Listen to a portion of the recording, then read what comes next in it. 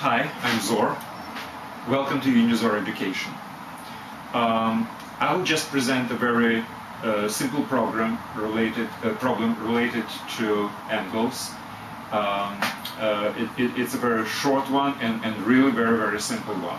But it's just an introduction into a series of problems which might actually be much more complex than this. In any case, we always start from the simple thing and then we go to more complex. So here's the problem. Let's consider we have two supplementary angles. Now, supplementary means that together they form a 180-degree angle. So this is my angle alpha, and this is my angle 180 degrees minus alpha. So the problem is, let's have two bisectors of these two angles.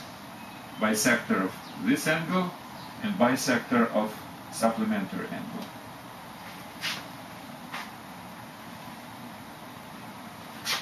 One angle will be AOB, another will be BOC, and supplementary and the bisectors we will call G and E. So, what's given? Given that AOB and BOC are together 180 degrees. Okay, angle AOB plus angle of BOC equals 180 degrees. Now, when I have angle plus angle, it actually means measure of this angle.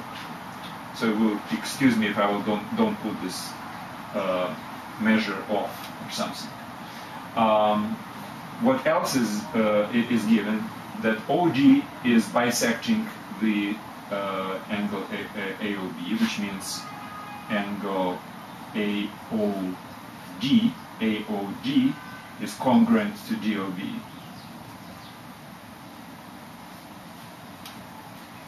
And this bisector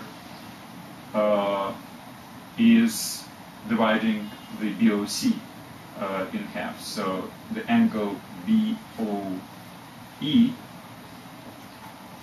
is congruent to EOC.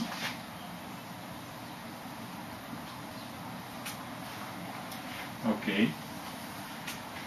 What should be proven? What to prove?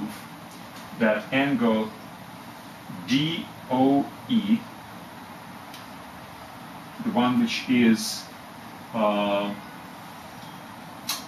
composed of two bisectors, the measure of this angle is 90 degrees. So these are perpendicular to each other. Well, I spent so much time explaining the condition, basically, of this little problem. Solution is absolutely trivial.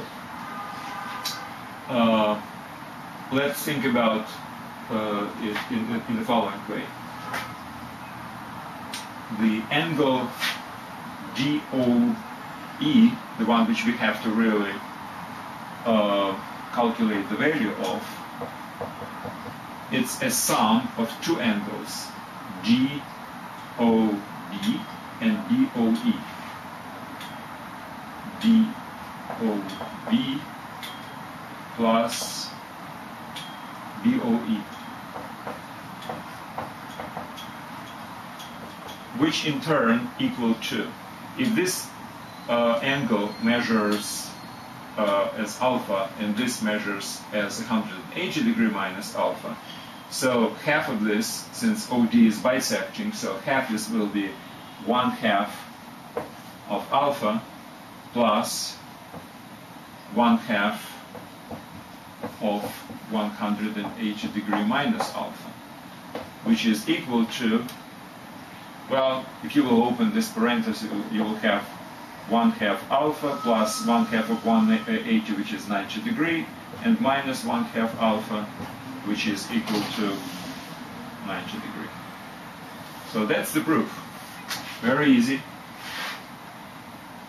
And I don't want you to be very excited about this particular problem if you solve it yourself. There is absolutely nothing to it. It's a very easy one.